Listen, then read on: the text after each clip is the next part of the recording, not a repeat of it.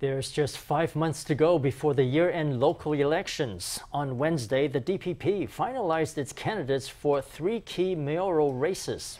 DPP Legislator Tsai Shih-ying will run for mayor of Keelung, and Hsinchu City Mayor Lin Chih-chien will run for mayor of Taoyuan. Lin's current deputy Shen Hui-hung will stay in Hsinchu and run for city's mayor.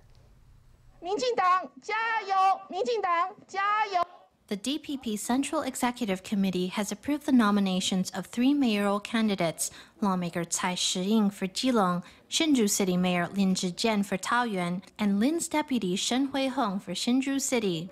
Lin, who's contracted COVID, attended the committee's Wednesday meeting via teleconference. President Tsai Ing-wen presided in her capacity as party chairwoman.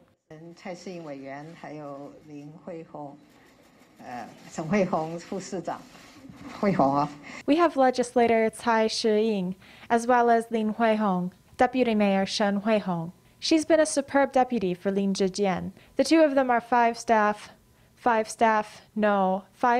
local officials. The president caught her own slips of the tongue before pressing ahead to her vision for the election. Hsinchu has been making progress. We will not backtrack on that progress. We can't afford to backtrack. We've built a good name in local governance, restoring pride to local residents, and we must continue that work. Now is the time for us to draw up a roadmap for the next 8 years. Tsai urged the candidates to advance the DPP's reputation in local governance. 特别感谢郑运鹏委员、郑宝清委员、黄世卓委員. I want to give a special thanks to lawmakers and former lawmakers, including Zheng Yunpeng, Chen Boqing, David Huang, and Peng Shaojin. I will prepare to go to Taoyuan as soon as I can to consult with you. Only by standing united can we win this election.